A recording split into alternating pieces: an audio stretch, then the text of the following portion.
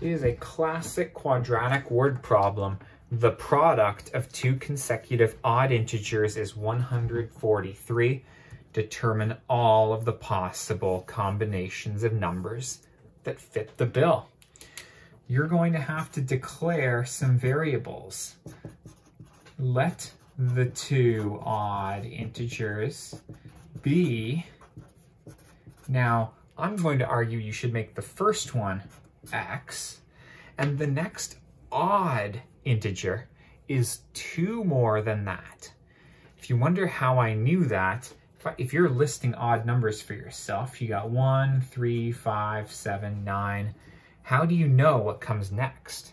Well, you're adding 2 every time. So if your first integer is x, the next odd one is x plus 2. Now, the product of them is 143. Here's the quadratic equation part. The first integer times the second integer is 143. Your job is to solve this equation. Now, that's going to be, I don't know, easier or tougher said than done. I think you should get rid of these brackets, multiply everything out and make one side 0.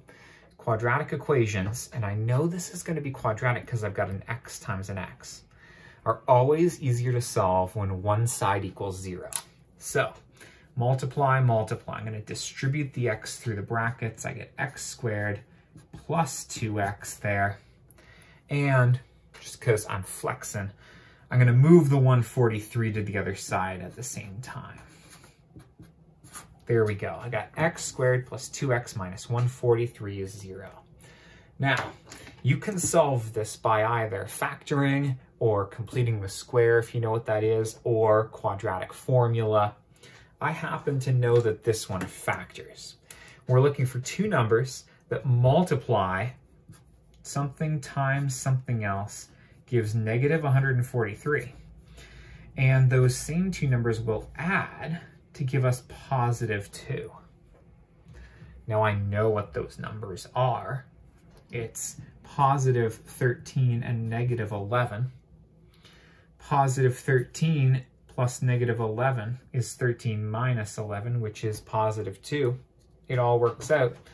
Let me just verify that on my calculator. 13 times 11 is 143. Beautiful. Once you've found your magic numbers, you can plug them straight in to the factored form.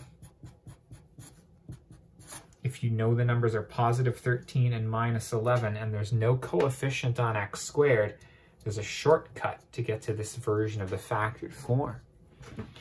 Now we have this factor times this factor equals 0. That means, like, if two numbers multiply to make 0, then either x plus 13 equals 0 or x minus 11 equals 0. It's your job to solve for x in both of these cases. Here, something plus 13 is 0. You can move the 13 to the other side. 0 minus 13. So I get negative 13 out of that. Here, I could move the minus 11 to the other side. It becomes plus 11. X is 11. Oh, okay, great.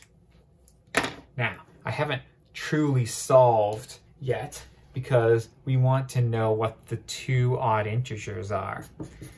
The integers could be, now, option 1 is that the first integer is negative 13, and the next one is whatever that is plus 2. Adding 2 to that gives me negative 11. Cool. Now, I also got the possibility that x is 11. And then the next number would be x plus 2.